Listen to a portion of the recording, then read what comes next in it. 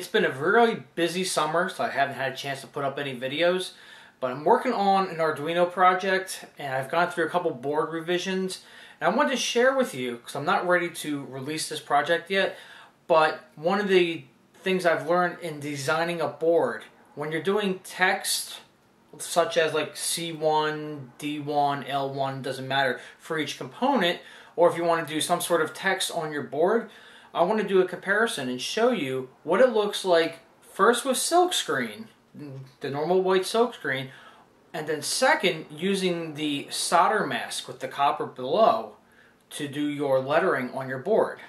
So here's two revisions of the board I'm currently working on, this being the older, this being the newer board.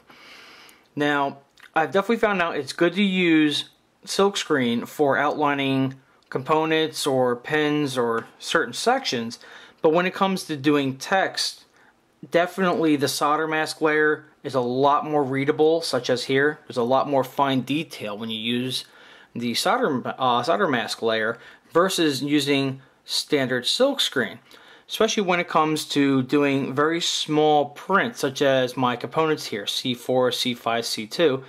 Then you look down here and you can see I use the Soldermask layer for everything, and I can even draw lines in here.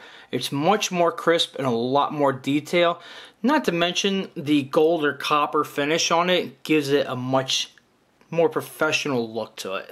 So there you go, nice, quick and simple, just showing you the difference between using Silkscreen or the Soldermask layer for text. The Soldermask is a 10 times better quality, and it looks better anyway, it looks more professional. The one thing you do have to remember when you're actually doing anything with the Soldermask layer, make sure in whichever program you're using, whether it be KiCad, Eagle, Altium, whichever it be, the only way this actually works correctly so you get that copper look through, you have to do all your fill zones.